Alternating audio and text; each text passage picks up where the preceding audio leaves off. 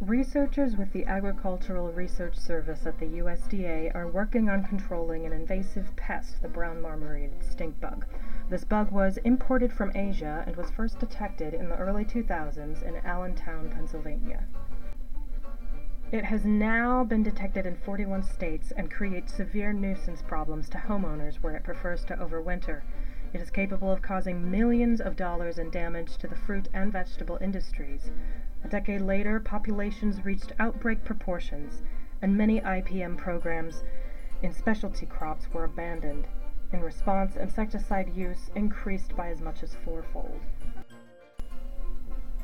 In the Leskey Lab, we are trying to manipulate the behavior of the stink bug while reducing the amount of insecticides applied to increase both ecological and economic sustainability for growers.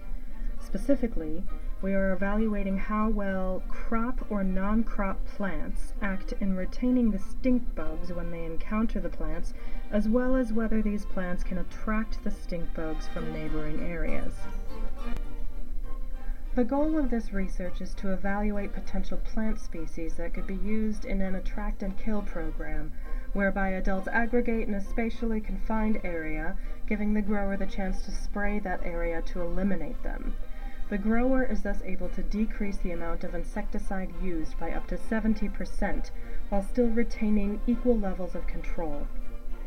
Ongoing experiments are evaluating apples, peaches, sorghum, and sunflowers as potential attract and kill plants. To evaluate questions of retention time and attraction distance, we have been using harmonic radar.